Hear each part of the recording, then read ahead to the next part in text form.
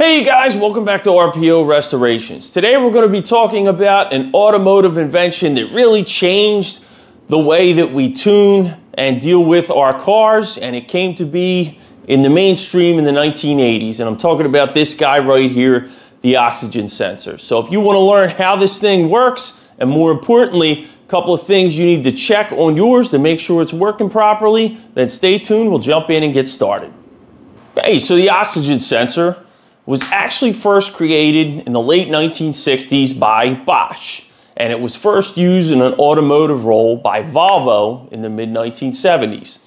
But as the 70s turned into the 1980s and emission standards started to increase, the American automotive manufacturers needed a way to have a computer detect what the exhaust was doing and then adjust the fuel-air mixture for better tailpipe emissions. So they started to utilize the oxygen sensor in conjunction with the engine computer and an electronic carburetor, later fuel injection, to do that. So how does the oxygen sensor actually sense oxygen in your exhaust? Well, to tell you the truth, it doesn't. What it does is it detects the amount of oxygen in outside air and your exhaust, and then reads the difference between those two on a millivolt scale. You see, the oxygen sensor is actually like a little tiny battery. Now, the most important part is here in the tip, which is sometimes called the thimble by the manufacturers, and that contains a couple of ceramic plates coated in what's called zirconia. In between those plates are platinum. Exhaust gases are drawn over one side. Fresh air from the part of the sensor that doesn't go into the tailpipe or the manifold or whatever you want to call it is drawn in from the other. And the difference in oxygen between those two sides actually creates a small electrical charge within the sensor, which is then fed to your engine computer. Now this charge is measured in millivolts. Usually it can range from anywhere between 0 and about over 600 millivolts. The higher the reading, the more of a difference, the less oxygen in your exhaust gas, therefore the richer your mixture is going into the engine. Now let's talk a little bit about the readings that the actual sensor sends the engine. Now we said it's done in millivolts. It's a very low voltage. It usually can range anywhere from about 400 to 600 some millivolts, or what we call the usable scale. And I say usable because for a while your engine will actually disregard the readings from your oxygen sensor, especially if you have an OBD1 system.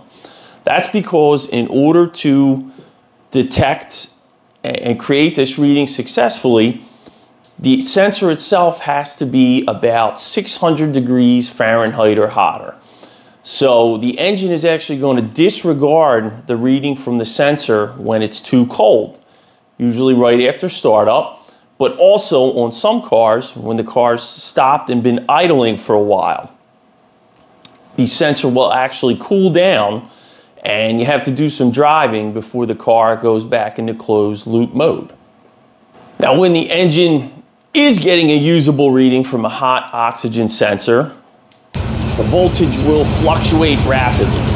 Every quarter second or so, it'll jump from either really rich signal to a really lean signal and so forth. About 450 millivolts is the over-under. Anything under 450 millivolts is detected as lean. Anything over is detected as a rich condition. So what the engine computer will do will actually take a set time period and draw an average. Is it on average getting over or under 450 millivolts to determine whether the engine or fuel air mixture is running too rich or too lean, and make the adjustment accordingly. That's why you really can't test one of these with a voltage tester and just probe this wire, because your readings are going to jump all over the place. And unless you can quickly memorize them and compute the average, you're not going to be able to do it. And I'll tell you what, it's going to jump so fast, it's impossible. That's why you need a scan tool, so you can look at what the engine computer sees, and it'll actually have a readout called the rich lean flag, and you'll see that change every 3 or 4 seconds. And what that is the average of the voltage that the oxygen sensor is putting out, so the engine can know whether it's running too rich or too lean and adjust accordingly. The way these OBD1 systems work is it's either one or the other. It's either going to lean out the mixture or richen up the mixture.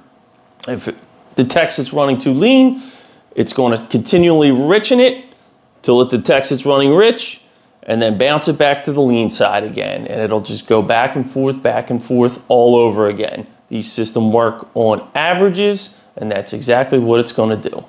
Now let's talk about replacing yours. Now, when should you replace yours? Well, there's a couple reasons why and a couple of times when. Number one, if you've just bought the car and have no idea the history of the oxygen sensor, I strongly recommend replacing it. Number two, every 50,000 miles or so, I strongly recommend you replace it. In 1981, I believe General Motors put in their service guides that they should be replaced every 15,000 miles. From 82 onward, they called them lifetime sensors. If you worked on an older car, you know that nothing, especially at this age, is guaranteed for life. So I strongly recommend you replace it about every 50,000 miles or so. Another time you should replace it is if it's been contaminated. If you've had a car that's been running extremely rich for a long time or has been burning oil, the tip of the sensor may be coated. You may not be getting an accurate reading. So once you clear up those issues, you might want to think about replacing yours at that time as well. All right, so if you're in the market for a new sensor, just remember there are several types. There are 1, 2, and 3 wire iterations of these. 1 wire is grounded to the actual manifold, and this is the lone wire that provides the voltage reading in the computer. 2 wire system just has this voltage wire and a ground wire to ground the sensor. And a 3 wire system actually has a ground, a voltage, and another wire to provide current to an actual heating element that's inside the sensor, which will keep it hot longer, like when the car idles or shortly after initial startup. So it provides the computer with a more accurate reading earlier. If you're looking for one, just make sure you buy the correct one for your engine. Some engines, as things evolved, even though you might have a 350 or 305 or 307, whatever the case is, as the years went by, GM kind of evolved the sensor design and may have added a 2 or 3 wire sensor. So just double check and check your connector and make sure you purchase the right one. Now, just a couple of quick tips for when you do replace yours. Number one, if you're having a hard time getting it out of there, there are a couple of things you can do. They do make specific oxygen sensor sockets that you can put on the end of a ratchet. That may help. Also, you may want to let the car idle for a few minutes and heat that joint up a little bit. If you're having a hard time getting yours out, I'd recommend trying that as well before you start to do anything more extreme than that. About 80–90% of the time, just letting the car idle for about 5 minutes will help loosen up that connection, and you'll be able to break it loose. But if you do that, just be careful because your manifold's going to be hot.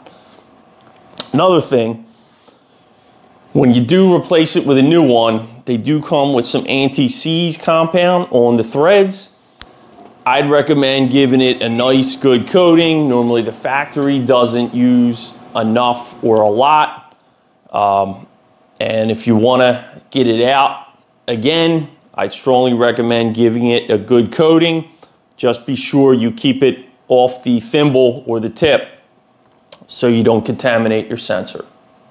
All right, so there you go, guys. All you ever needed to know about your oxygen sensor. I hope you found this video helpful. Don't forget to subscribe to the channel if you liked it. There's plenty more where that came from. Thanks for tuning in. I'll see you in the next one.